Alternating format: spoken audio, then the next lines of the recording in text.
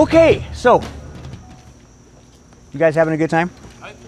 Yeah, I haven't been as excited about a camp like this since 2005. And you know, Roland was there, and Jimmy was there, and it was a camp that I and a student of Bob Quinn's, his name was D. Childress, put on, and we had a number of masters in there, and it was just rock and roll from the get-go. And there's something special that I wanted to do today, and I wanted to break up the training because it's very, very easy to get into information overload. And so instead of, you know, okay, now we're going to do this move, that move, and the next move, it's kind of, okay, let's chill out, let's relax, let's get our minds going in a different direction. And the direction that I want to go over is, what is modern Arnis? And I think this is especially a good point since this is the 20th anniversary of Professor Remy's death. Now, first thing is, okay, who am I to deliver a dissertation on what is modern Arnis? So I'm just going to give you just very, very brief credentials. And if my head starts to swell, then back out the camera just a little bit so you can fit my entire head into this. But when I met Professor Remy, I was already a 4-time national karate champion. My nickname was Super Dan. I was known, I found out later, throughout the world, not throughout the country. I found out later in the 80s that people knew me as Super Dan in you know, not only Canada, but Europe and so forth, which, you know, is quite gratifying. But I had 14 years of world-class skills under my belt, and then I met Professor Remy. And Janet and I were talking about timing. Sometimes when the right thing comes into your life, it's perfectly timed, because I was heading into the end of my competitive career, and it was like, okay, sort of kind of what next? I was a karate jock, and I was a voracious studier of martial arts history, but practitioner-wise, I was a karate jock.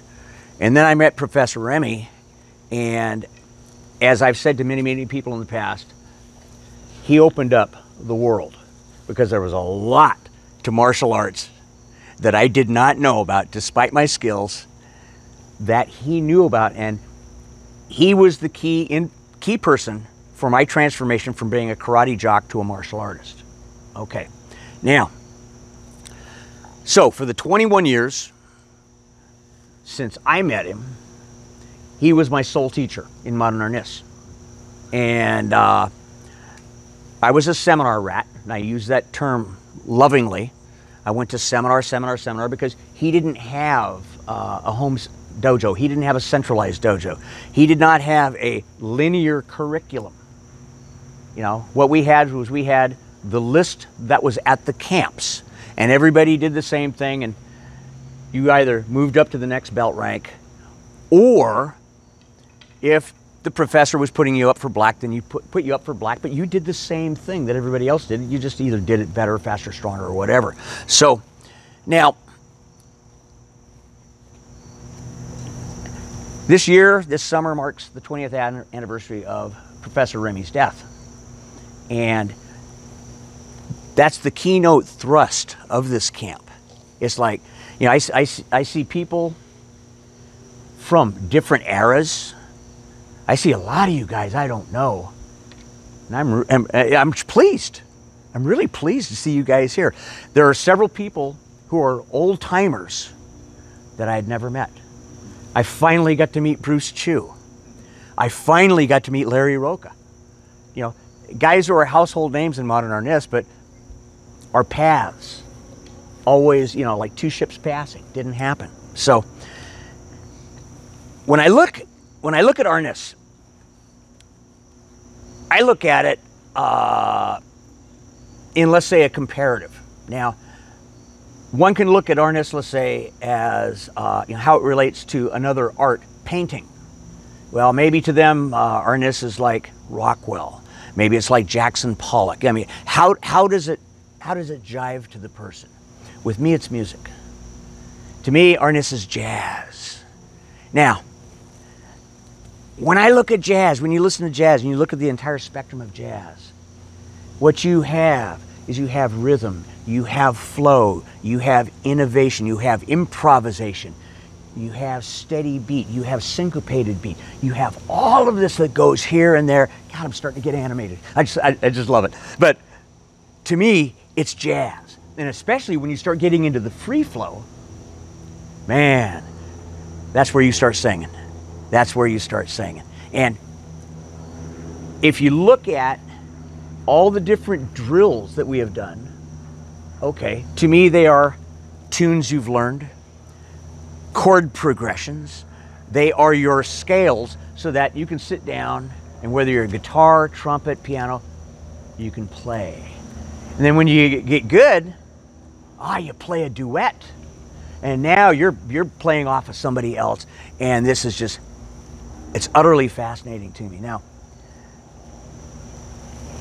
how many here have not listened to Miles Davis? Anybody not listened to Miles Davis? Okay. Thank you. You have not lived a full life. You have not lived a complete life, in my estimation. Miles Davis, he changed the face of jazz no less than 5 times during his lifetime. Now, if you think about any pop singer or country singer or whatever who changes the direction of the genre during their lifetime, let's take Garth Brooks, okay, country. Incredible performer. From everything I see, wonderful human being. He has not changed the face of country 5 times. The Beatles, maybe twice. First when they were the little mop tops and doing pop music that was based on American R&B, and then when they got into their psychedelic era and they started spacing out. Okay, that's 2 times. Miles Davis, 5 times. Remy Presses, to me, is the Miles Davis of Modern Arnis, or of Arnis. Now, when we talk about, and I'm going to go back and forth between jazz and Arnis to really tie them together. But when we talk about, let's say, Miles changing the face of jazz, in the 1940s, what was prevalent was bebop. Now, bebop is fast. It is complex harmonies, complex rhythm, speed. Art Tatum, Dizzy Gillespie, Charlie Parker, just ripping and tearing. 1950, Miles puts together like this, it's either 7-piece or 9-piece, I can't remember. But starts putting out smooth, relaxed, what people think is like West Coast jazz. And it's just, it calms stuff down. And people start shifting towards that. I think the most notable proponent is a fellow by the name of Chet Baker, who played this smooth. Well, Miles was before him. Miles set it out. There's an album called The Birth of the Cool. And it took jazz and it went off in this direction. Then he shifts from that to what is called hard bop. Now, hard bop is different than bebop in that it incorporates gospel rhythms, rhythm and blues rhythms, blues based, and tiny bit of free form, not much, but we're off of this smooth thing back into this little harder edge thing, but you're starting to hear certain things that you're familiar with if you listen to other music. This is with his first great quintet, who most notably he had with him on alto and soprano sax, John Coltrane. And most jazz people sit back and go, Train, you better believe it. Yeah. But it's the next shift that really I want to tie in with what Remy Presses did, and that is, I'm jumping modal jazz from Kind of Blue, which is probably the best known Miles album, because I still can't come up with a layman's term of modal jazz. I can hear it, But every definition I read, I cannot translate it into layman's terms that somebody else would understand. So I'm going to bypass the most important album that was ever produced in jazz to go to his next section. And that was 1968. He started introducing electric instruments into his jazz model. And it started off with In a Silent Way. It moved there drastically to Bitches Brew. It turns harder rock into a tribute to Jack Johnson, and then starts incorporating funk in On the Corner, these 4 albums. Now, the fascinating thing is that on the album cover, and this is really significant in the comparison, on the album cover of In a Silent Way, it has a line in there, New Directions in Music by Miles Davis.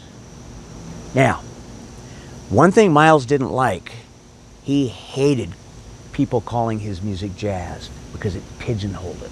He didn't pigeonhole his music as jazz. Everybody else would call it jazz, and genre-wise, yeah, it fit into jazz. But Miles, being conceptual, he didn't think in terms of jazz. He thought in terms of music. And the influences that were coming in at the time, okay, it's 1968. Things start becoming more electrified. He starts pulling in electric piano, he starts pulling in electric guitar and so forth. And while In a Silent Way was a very subtle shift, Bitches Brew was a dead punch to the face. Now, New Directions in Music. Let's shift back over to Remy Presses. Now, Remy Presses, it's pretty well known that, you know, his start in Filipino martial arts, it's World War II, the family moves up into the mountains, and Dad is teaching the Filipino guerrilla fighters. And young Remy, you know, he's watching, he's 5 or 6, he's fascinated. He goes and he pulls a switch off the tree and he starts imitating the movements, you know, the side by side and the figure 8, and he's whacking all the leaves and he's beating all the leaves off the tree and that sort of thing. His grandfather catches him. Probably wasn't hard to catch him. I mean, everything within reach is knocked down to the ground. Says, Remy, do you want to learn Arnis? Yes. Okay, I will teach you. Now, so Remy starts learning from his grandfather, and I won't go as far as saying that he learned the Presses family art, because I cannot find anything in writing that says something is the Presses family art. But my thinky think, and I'll label opinion at any point in time when I think it's opinion and I can't back it up, but my thinky think is Grandpa taught Dad, and Dad taught others, and Remy spied on Dad, and that's how he started learning. But he did learn from his granddad. And earlier, when Brian was out there and you saw me waving a book, okay, I have all this cataloged in the book that I brought, and I want to special tip of the hat to Joe Robello, who's sitting, you can't see him, he's off camera, but he's right this way. His interview with Remy Presses, the last videoed interview with Remy Presses, was one of the sources of Remy's history in his own words. So I'm not taking somebody else's writing, somebody else's article. We're talking. I got the interview, I had it transcribed, and then with headphones on, I corrected the transcription so we had word by word, along with another interview, which is like maybe an hour and a half. Just about drove myself blind doing it. But it was a labor of love, so I did it anyway, to come out with a linear timeline of Professor Remy's upbringing, his training, and so forth. So we all know that he trained with his grandfather. This is verified in many other sources. He moves to Cebu, or goes over to Cebu. He's 14 years old. Goes over with, I think, a cousin or friend of his. I can't remember. And then he hooks up with the next source of Filipino martial art, which is Balintawak Eskrima. And what is interesting in his accounting of meeting with Rodolfo Moncal is him saying, they cannot catch me. I am moving, I am slashing, I will not stand, I do not stand still. Okay, what is he doing? He's doing, as Uncle Bram would say, a cutting art. He's moving, he's angling. Balintawak, a bit more of a forward-backward stick dueling system. They like him because he's got guts. From 1950 to 1957, he trains in Balintawak Eskrima. First learns under Rodolfo Moncal, graduates to Timoteo Maranga, finally graduates to the founder of Balintawak, Anchan Bakon. And while he's doing this, obviously he's gaining the skills, but the fascinating thing is the bedrock of what he has is also the blade art. Interesting marriage, interesting marriage. Now, in 1957, he decides, for a couple of, for one life-saving reason and probably for other reasons, but one life-saving reason, he's leaving Cebu. And a fascinating thing is, in 1957, remember I talk about Miles Davis, new directions in music. In 1957, he has a vision of where he wants to go with this already. I'm 5 years old, he knows where he wants to go. He tells his teacher, when I start teaching, I am not going to teach your system. I am not going to teach stick fighting. I'm going to teach for physical education and self-defense. They part on good terms. Remy leaves. Now, New Directions in Music by Miles Davis. New Directions in Arnis by Remy Presses. Okay, running a parallel path. So, if he's going into new directions, what was the old direction? Oh, that was interesting. Interesting research. I have an essay in the book by Krishna Gadhania, who is not a modern Arnis person, talking about Filipino duels. And Arnis, to be very kind about it, had a bad rep. Arnis Eskrima had bad PR. Dock workers, ruffians, bodyguards, basically roughnecking thugs. That's who did Arnis. That's the PR. What was the huge martial arts in the Philippines? Karate, judo, taekwondo. How come? Well, they were clean. Everybody dressed the same. All had the white jammies. They had the belt. They had the curriculum. They all did the same thing at the same time. Things were organized. Much more palatable than guys with sticks and knives who are going to put a noggin conk on you if they didn't like you. Now, also, what was it used for? Okay, it was used for either dueling or fighting. I mean, and when I say dueling or fighting, I mean dueling or fighting. Anchan Bakon, founder of Balintawak, went to prison for killing somebody. Dead or in a doornail. Antonio Illustrissimo, Tatang. He had several certified kills under his belt. There is a book by Dave Gould on Lameco Eskrima talking about the founder, Jose Caballero. And this is a misquote. I've got a real quote into the book. This is not not my normal cheesy joking sales pitch. I've just got the actual quote. But he's talking about when you're practicing, if you're not practicing your each strike hard enough to break somebody's skull, then why do it? That was Arnis at the time. Now, 1957, Remy's going to take a left turn at Albuquerque, He loves the art. He's going to figure out a way to clean up the art. So, what does he do? He goes back to his hometown. He actually starts a school. Then, he goes back into Manila at the urging of, I believe, a mayor, if I remember right. See, the nice thing is I've got it all written down. I don't have to remember a dadgum thing. But he gets into the school system. Now, the fascinating thing is, in order to get into the school system, he first had to teach judo. And he had to sneak Arnis in under the rug. But by this time, he has a curriculum. The book that you're about to receive, many people do not know this. Those are the requirements for first grade black in modern Arnis. I've had this verified by 3 independent sources.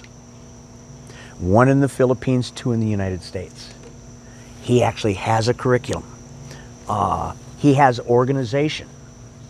Okay, he has the 12 basic strikes, which I will bet dollars to donuts he lifted from Balintawak Eskrima, because when I did Balintawak, they were almost identical, except you had 3 and 4 reversed, you had 6 and 7 reversed.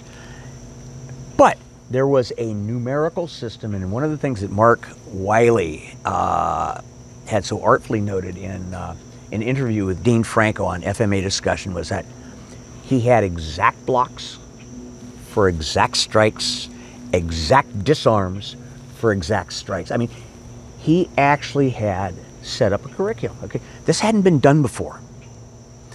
And he was pushing more towards self-defense as opposed to stick fighting. Now, when I look at self-defense and I look at fighting, those are 2 different animals. With me, self-defense is protection. With fighting, let's get down. Let's party, because this is going to turn out really unfortunate for somebody. You get in there because you either like it or you're bully, or. Well, he had enough of that. And trust me, he had been in a number of rumbles. I've got several that are actually outlined in the book. And he was a little bit of a roughneck and thug as well.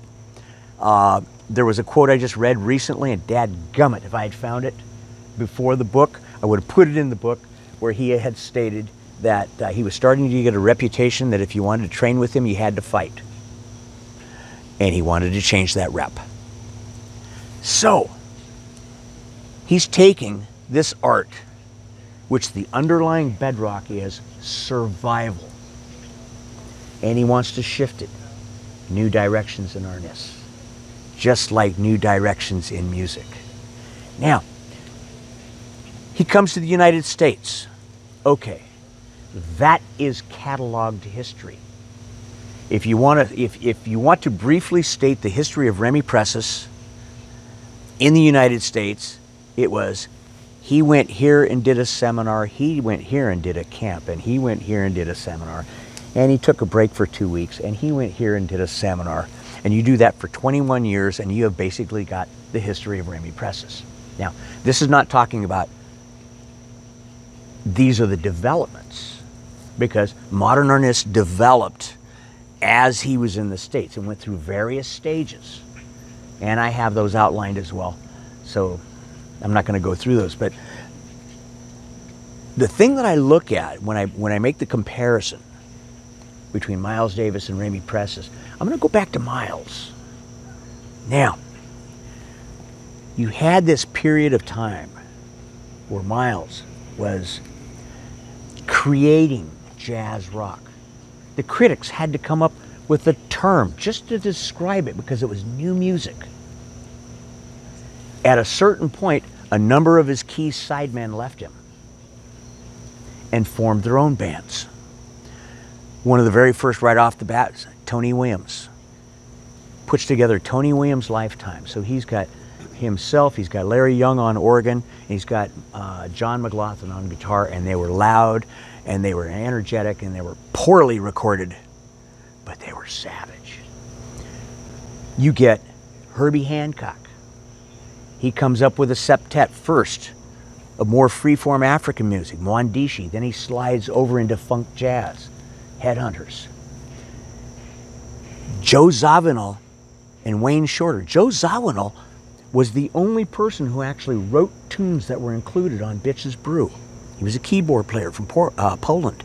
Wayne Shorter was in his second great quintet. They teamed together to form their own music, Weather Report. Joe Zawinul is quoted. You know, so what category are we in? We're Weather Report. That's the music we play. He calls himself jazz rock. He called himself Weather Report. Chick Corea forms Return to Forever. A much slicker form than, let's say, the Mahavishnu Orchestra, where I'll get to next. But he's got his own thing. John McLaughlin, speed guitarist par excellence, forms the Mahavishnu Orchestra. Okay, then you get Billy Cobham, who did not come up with any particular name for his band other than him, Billy Cobham. And who were these guys? They often referred to themselves as the Children of Miles. They came out of the Miles Davis lineage. And we have these very original types of jazz rock under their heading, but they came from Miles, and they never called themselves jazz. It's 20 years since Remy passed. So who are the children of Remy? Okay, I'll start with me. I'm a child of Remy. I was a direct student for 21 years. I have an agreed upon by Remy, a subset of Modern Arnis that I just call the MA80 system, Arnis Escriva. You see that Brian's got actually my shirt. I've got Brian's shirt on, he's got my shirt on. Okay, good, there's Tony Williams' Lifetime. Then you've got Brian Zawilinski, The Art Within Your Art. Oh, you got Herbie Hancock over here. Then you have Arnis International. We have Bruce Chu. Oh, we've got the Mahavishnu Orchestra over here. You've got Tim Hartman, Precis Arnis. Oh, you got Billy Cobham over here. You have the children of Remy. And what are we all doing? We're all doing our own versions of Modern Arnis. We're all doing our own versions of Modern Arnis. Whether we strictly state that, yes, this is Modern Arnis, or this is The Art Within Your Art, or this is Arnis International, or this is Precis Arnis, or. This is where the art continues. Now, one of the earliest students in the United States, Bruce Jutnick, and I could just kill him for this, only because he thought of it and I didn't. Quote, he said, if you want to preserve the art, preserve the spirit. And those of us who train with Professor Remy, Janet and I were talking about it when we're not digging at each other. Bruce and I have talked about, and Roland, and you know, those of us who've been taught by Remy Precis know exactly what we're talking about as far as preserving the spirit. Exactly what we're talking about as far as preserving the spirit. So, this is my question. What is Modern Arnis? Now, hi, what's your name, dear? Brianna. Brianna? How old are you? 18. How long have you been doing Modern Arnis? Less than 5 years. You are Modern Arnis. How long have you been doing Modern Arnis? 7-ish years. Say again? 7-ish years. 7-ish years, yeah. You are Modern Arnis. And you're Modern Arnis. And you are Modern Arnis. And you all are Modern Arnis. This is where the art is heading. So there have been a couple of terms that have been introduced into the lexicon that, and we're going to go into personal opinion. They've been introduced. One has been the concept of a first-generation student. And there have been different definitions of first-generation student, or how you can work up to being a first-generation student. Bobby Tabuada just recently had answered a statement by Issing Atilio on YouTube, and he made a very, very poignant point. when I trained with the old masters, there was no talk of first generation. I'm sitting back and I'm going, you know, I never heard Professor Remy ever say anything about first generation. The closest thing he might have said about first generation would be, and I'm going to take Dieter Knudel as an example. Dieter's a great friend of mine. He's in Germany. He would say something like, Dieter, he studied to my brother Ernesto, but now he studied with me. And that's all he would say. Oh, he started with Ernesto, but now he's mine. Remy, if nothing else, was inclusive. See, I was talking with Ty. Now, Ty, he originally studied with Eric Alexander. Now, I know Eric Alexander because I fought him twice in karate tournaments, and he came after me like I owed him money. I mean, he wanted some skin, and it was mine. And I won against him twice, but I mean, they were wars. Now, he started with Eric. So was he a first-generation student of Professor Remy's? Well, I asked him, so who's your instructor? He's Professor Remy's. Yeah, that's right. That's right. Doesn't matter where you started, because the old man accepted you. Didn't matter where you started. Didn't matter whether you started some other Eskrima art. You never started in Eskrima or Arnis like me. I was just a karate jock, like I said. He accepted you. You were his. So I don't buy into the first generation talk. It's too easy to prop oneself up while pushing another down by using that. And Remy never said it. Now, another term that's been introduced in the lexicon has been the term derivative. Now, any of you guys who might know me is, I am just wicked mad on exact definitions, which I'll give you the exact definition that Remy Presses did, because I told you very, very early that there's only one time that I ever saw that he gave you a definition. However, but I'll do that in a moment. Term derivative. Okay, if it's a noun, I've got it written right here. If it's a noun, it is, quote, something that is based on another source. Well, in the words of my buddy Bruce Chu, dang! We're all based on another source. We're all derivative. Whether we are Modern Arnis or we're Tawa or we're based on Remy. And as when I was talking with Ty, and says, yeah, Remy's derivative. Yes, he is, because he was taught by Granddad and he was taught by his 3 Balintawak instructors and any other influence, including Kakoi Kanyete, because he loved Kakoi's twirling, so he ripped off that twirling. That's in Joe's interview. And he ripped off anybody that he could find because he was a sponge. And I'll tell you right now, if you knew the guy before he met Professor Wally J, and then after he met Professor Wally J, all of a sudden the joint locks got in really nastier a lot faster. Yeah, but he was a sponge that way, so we were all derivative. But the fascinating thing is, did he ever use that term? No. We, today we're going to study the, what is this? The Modern Arnis. It is the art of the Philippines. And then that's all he would say. So, any definitions, now this is going to be a Dan opinion, accept or reject as you will. If you're my student, you have to accept it wholeheartedly and you can't question it. But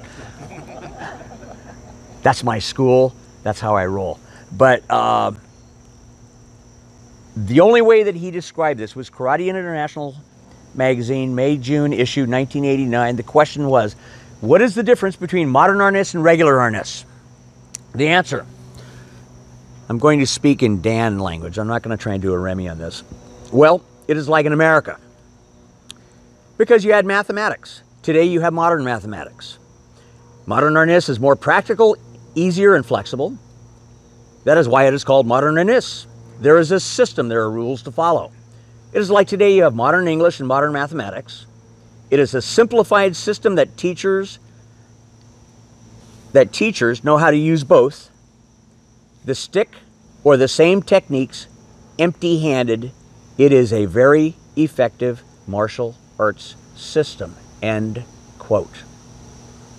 Okay. To me, that's modern Arnis. As a personal opinion, I accept nobody else's definition because nobody else is the founder.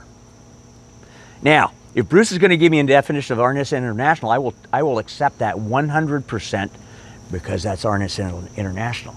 If I give you a definition of the MA80 system, Arnis Eskrima, okay, that's my definition. That's not Remy's definition of his art. That now my art is an offshoot or off branch or a continuation of. But when we take a look at, and I'm going to wrap up here, and then we might get to some physical if we've got enough time. If we take a look at what he did, there was this art that was not well thought of in the Philippines that he went bang, left turn at Albuquerque.